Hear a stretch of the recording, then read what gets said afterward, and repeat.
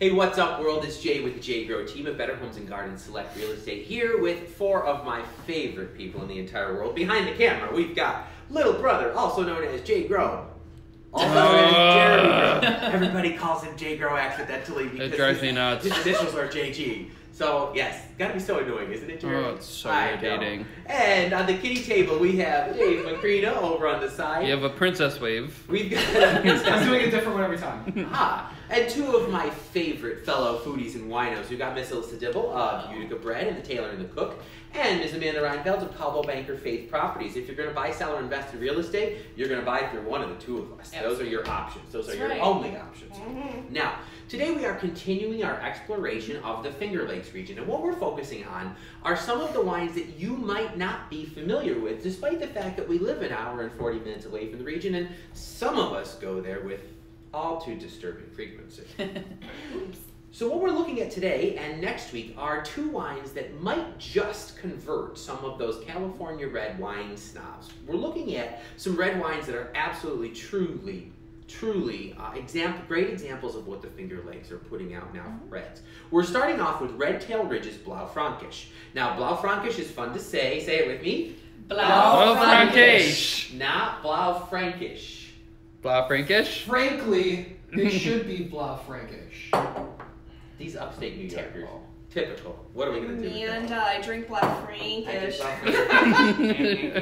So, Liz, tell us a little bit about a couple things we should know about Red Tail. What is cool about them? So Red Tail Ridge, one of the co-winemakers is Nancy Ireland, and she actually just got nominated for a James Beard Award. So James Beard Award is like the Oscars of the food world. So it's a big deal. It's a huge honor. They haven't chosen the winners yet, but to be even nominated is a really big deal. So she's doing some really great stuff. Female-driven business, which is great. And then this one in particular we're drinking today is obviously the Blaufränkisch. So there's another name for that, and it's also Lemberger. It is virtually the same exact wine. The only difference is Germany is really where the Lemberger name came from, and Austria is where the Blaufränkisch came from. So they're the same grape? The same grape, and eventually someone just brought them over into the Finger Lakes. Very similar climates, so they do very well in New York State as well. They absolutely do. Amanda, tell us about your experiences with Finger Lakes Reds and wine drinkers. So I love Red Tail Ridge specifically for many reasons, but as Alyssa said, the winemaker is female, so I'm all about that, female empowerment and ladies doing cool things. So I'm also all about their wines because they're delicious. So I think Red Tail Ridge produces the best, one of the best. Some of the best. There's a lot of reds that I like, but one of the best reds to present to somebody who's a wine snob. So a lot of people tend to think, oh, Finger Lakes, they're all sweet, they're all white. That's all totally a misnomer. There's so many great reds that come out of the Finger Lakes, and this Blaufränkisch, the non-vintage, really any of the vintages are fantastic.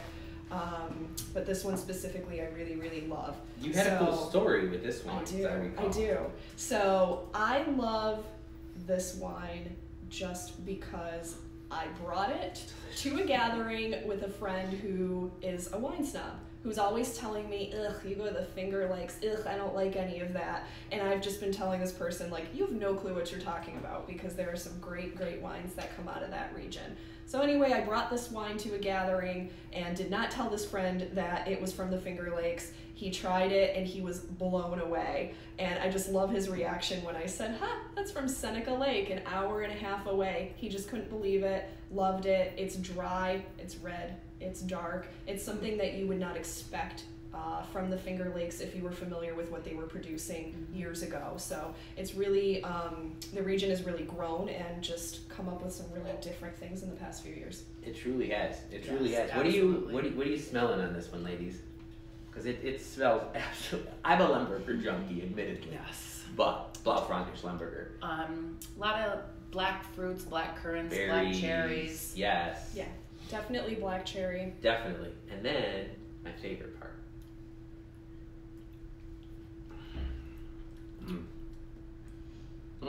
I love that when you first take a sip, it's super clean on the palate, but then it's tannic. As The you swallow. tannins are Yes. definitely high, and It's a I nice love long that at the end. It's finish. a long finish. It's a highly tannic finish. So Yes. at least for me, when you first take a sip, it like you just detect it as being clean, and then your tongue gets that dryness that you get from the tannins. So if you're a dry red wine drinker, you kind of understand that. You love that That's tannic. it. The tannic is Yeah. that drying effect that Yeah. happens, and Kinda- I love it.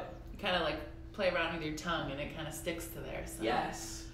Anything to add on the flavor profile we like? Everything. You know, Everything. astringent. There's Yes. a nice, clean mint kind of flavor. Mm-hmm. What would you pair this with? Red meats. Yes. Oh, definitely. Definitely. Hardcore red meat. Red So this- meats, like a coffee rubbed steak, Ooh, would be sounds fantastic with coffee this. roast steak. I'm really hungry. Lamb. Yep. Oh gosh. All right, now let's head over to the lamb. Oh, Yes, doesn't that sound good? Yes, let's head over to the kitty table and find out what Dave thinks of it. All right. So what is it? Limburger? This is Limburger? Blau Not like the Franken- cheese. Not Limburger. There is cheese that goes by the same name. Yes, No, it no, is no. close. It's Limburger and Lemberger. Does it smell like You guys Limburger? need like an Oscar nomination for your noses. Like I don't smell anything that you guys ever smell. Dominant nostril. What do you smell? Wine. That works. See, I got smoke. Smoke. Okay, definitely a little bit of smoke. Absolutely. I feel what you're saying about the thing on your tongue, Mhm. like Yeah. Tannins. yes, the tannins. You could definitely feel that, and something that's going on like on the outside of my tongue, like the sides. Yep. So, You're definitely getting the tannins. Good. so these guys know what they're talking about. So you can go ahead and You can pan it they're down. the experts. So overall, highly recommend Red Tail Ridge. Yes. I mean, they are a must try. If you are a doubter in Finger Lakes wines whatsoever, I feel like they are that one of them, actually one of the few now, there are several in the area now that will convert you. Mhm. Yes. They Absolutely. truly will. If you want our list of converters, okay, let us know because we will send you our favorite Absolutely. wineries down there. So on behalf of my awesome team of ladies, are we cheering? We can cheer. There's not much left. But go ahead, get the Blau Frankish from Red Tail Ridge Wineries. Thanks so much, and we'll see you next week.